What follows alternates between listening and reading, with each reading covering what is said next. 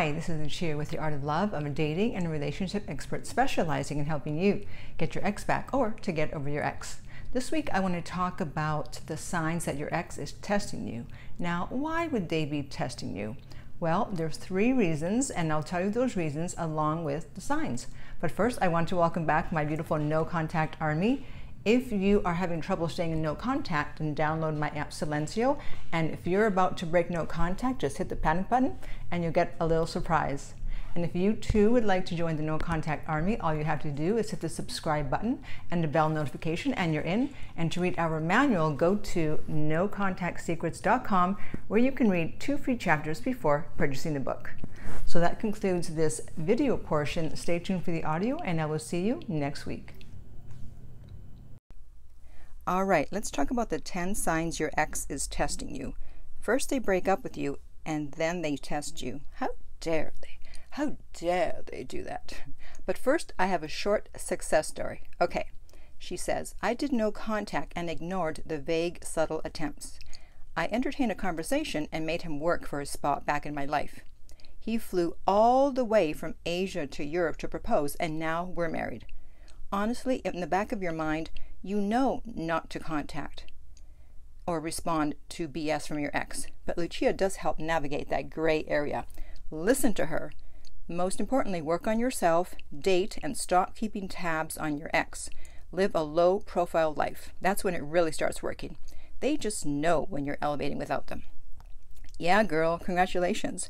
And by the way, where was my wedding invitation? Okay, so your ex testing you.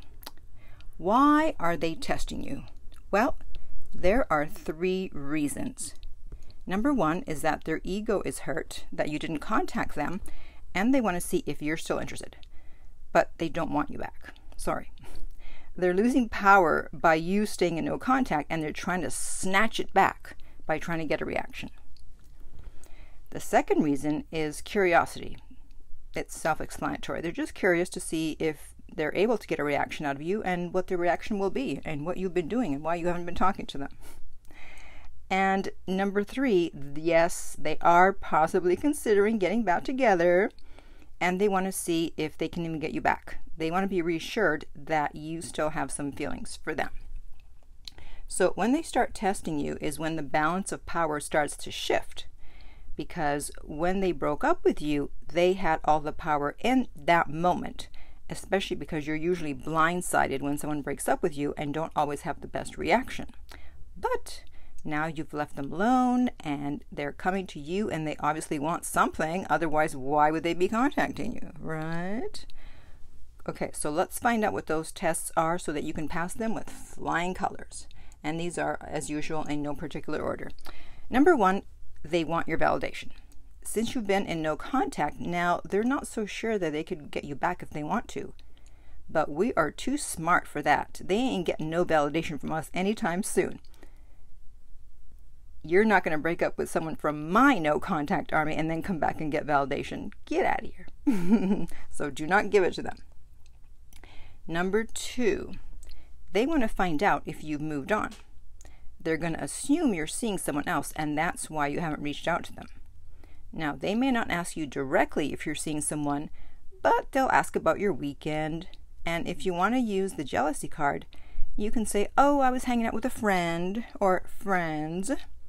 And if they try to probe more and you don't want to answer, you can just say, well, someone's very curious. And if they ask directly if you're seeing someone, the answer is going to depend on how long you were together. So if you were together for many years and you've only been broken up for a month or 2, it's probably best to say that you're just taking some time out for yourself. Otherwise, they're going to assume that you're just looking for a rebound and they won't be too worried. And plus, you shouldn't be dating that quickly anyways if you just got out of a very long relationship. But if you were dating, I would say less than a year, then you can just say, well, I'm dating, if you are dating. And keep in mind that information that I give in my videos is the one that will help the most number of people. So if you're not sure what to do in your situation, it's always best to book a coaching session, because when people finally hear from their ex, in most situations, if they don't know what they're doing, they're going to blow it. And so you don't want to have done no contact perfectly and then mess up when you are in contact. So if you're not sure how to respond to that question or any of these tests, and you want to be prepared, then book a coaching session. Okay. Another reason they may be testing you is because they want to see if you're open to the idea of getting back together. And they're probably not going to come right out and say it. So they'll say something like, well, what would you say if I said that I was thinking of getting back together? And you're going to pretend to be shocked. What? Like that possibility hadn't even entered your mind. And you were just moving on with your life. So you'll say, oh, wow, well, I don't know. I never considered that. Yeah, right. I'm going to have to think about it. You're not going to just hand yourself over on a silver platter. They're going to have to do work, just like the girl in the no contact success story that I read earlier.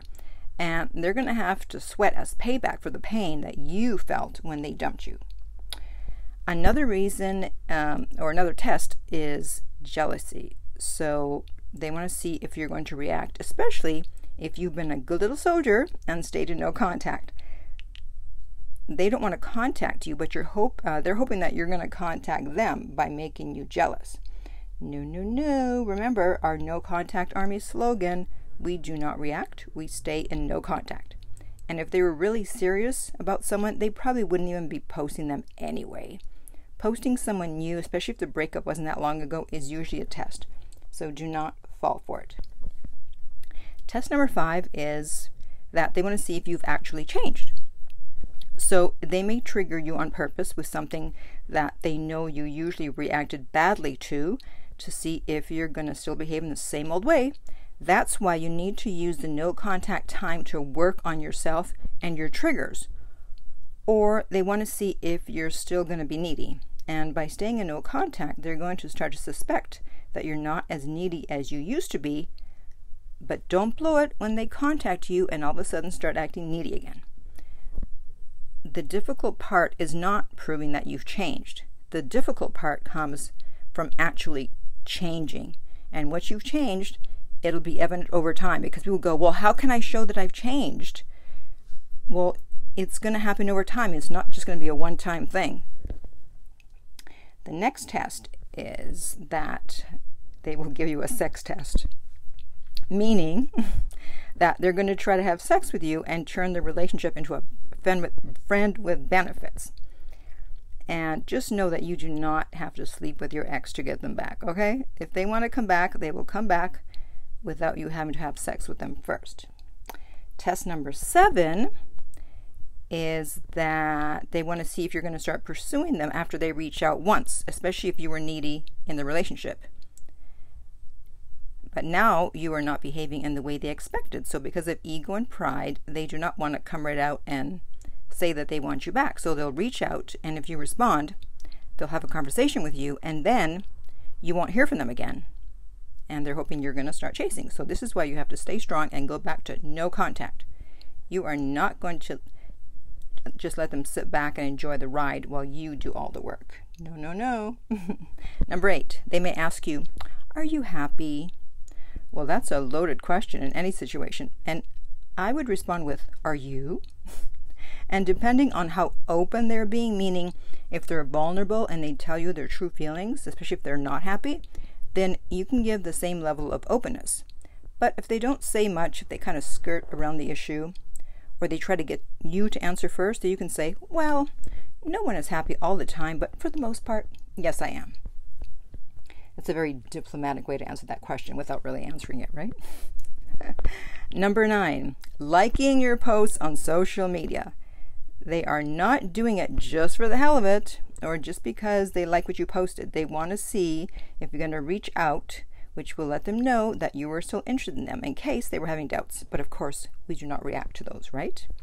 Number 10, speaking of social media, another way they could be testing you is that instead of liking your posts, they begin posting certain things or certain people, again, to see if you're going to react. Not necessarily jealousy things, but just things that they think that you'll react to. And for those of you that have made it to the end, guess what? I have a bonus one. Yay! Number 11. The final way they may be testing you is by not contacting you, even though they want to. They want to see if you're going to reach out to them at some point. But of course, you're not going to contact them unless you cheated or took them for granted. So, at the end of the day, it doesn't matter if your ex is testing you. Your reaction is always going to be the same. Polite, friendly, non-reactive, indifferent. Let them figure out whether they still have a chance to get you back or not. And for God's sakes, do not say that you miss them or love them. Ew. And I've actually done a video on that called 10 Things Never to Say to Your Ex. And so, of course, I will put the link in the upper right-hand corner on YouTube. So to recap, ways that your ex could be testing you, or reasons why, they want your validation. They want to see if you moved on. They want to see if you're open to getting back together. They want to get a reaction through jealousy. They want to see if you've changed. They just want to have sex with you. They want to see if you're going to start pursuing them. They want to see if you're happy without them. They're going to like your posts to see if you're going to reach out to them. And they're going to try to get a reaction through posting different things on social media. And then, of course, the final one, they don't contact you to see what you're going to do. So now I want to hear from you. Have you noticed your ex doing any of these things? And what did they do? Let us know in the comments. And in the meantime, if you would like my help to get your ex back, contact me at theartoflove.net and we will send you the rates. The direct link is below every single video. And try not to use Gmail as your email. Contact us from another one, because sometimes they do not let the emails through. They don't even put them in the spam folder. They just annihilate them. So you never hear from us. We respond to every single email. So if you've contacted us and you haven't heard from us, it's not our fault. It's your Gmail. Okay. And if you found this video helpful, please like, subscribe, and share. If you're listening to this as a podcast, please rate and review. And finally, remember, love inspires, empowers, uplifts, and enlightens.